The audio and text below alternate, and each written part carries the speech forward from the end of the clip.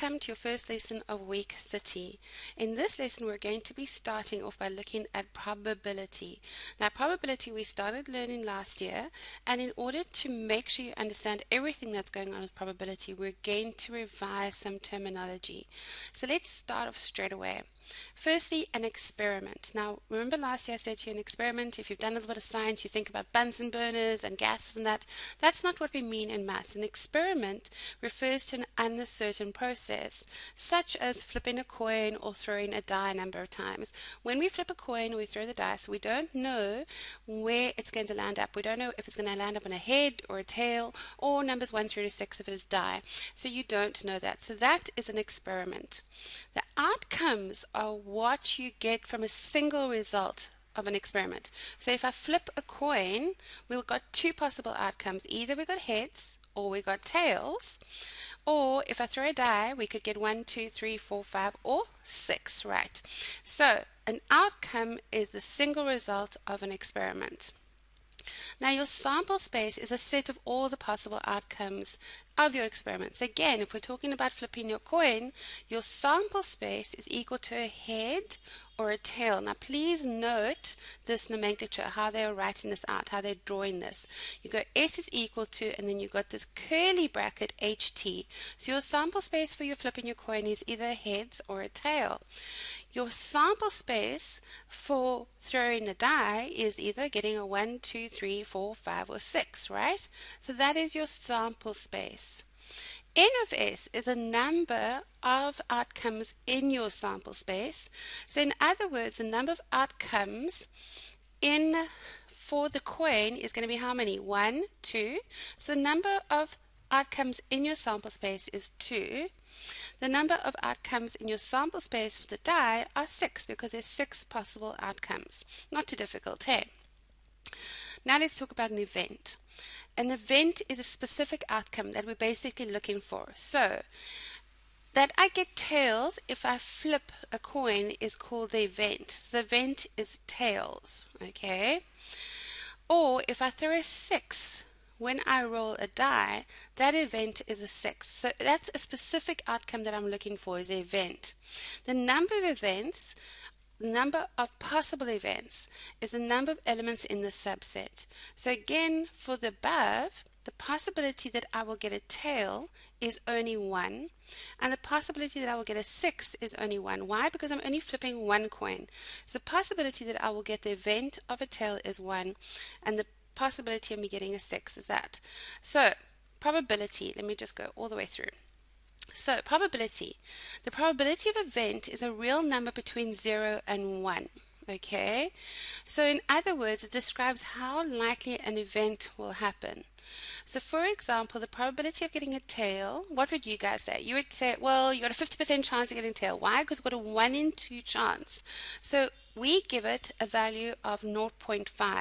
0.5 is 5 divided by 10, which is your 50%. So it's half. It's when flipping the coin, we don't know. It's either going to fall on the head or on the tail.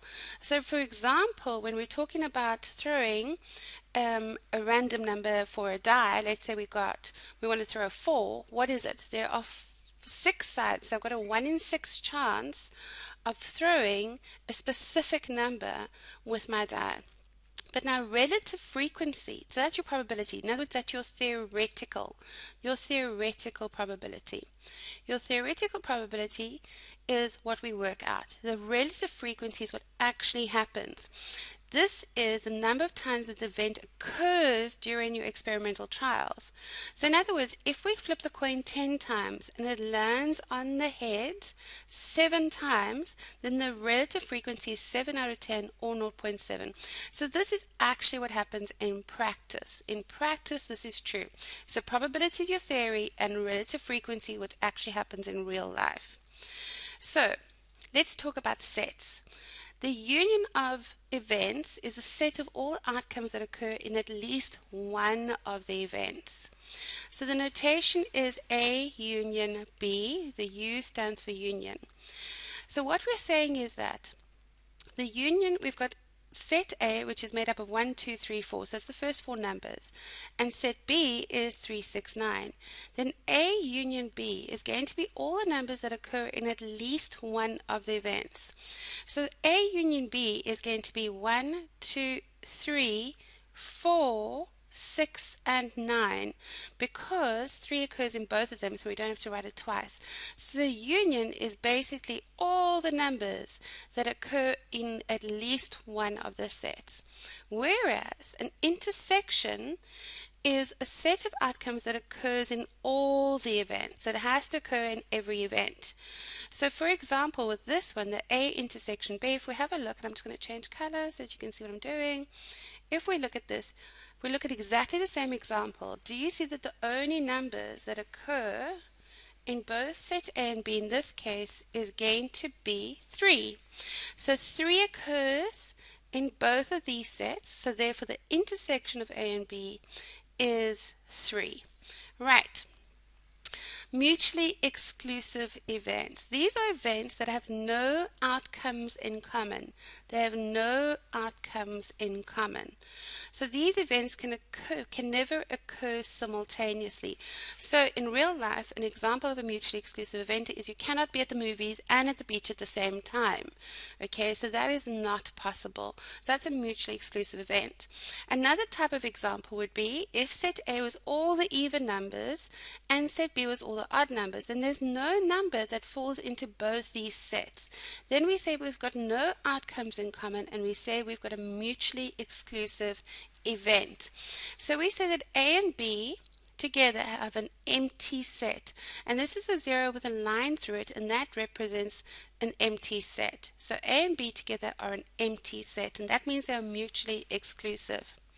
Now, complementary events are two mutually exclusive events that together contain all the outcomes in the sample space.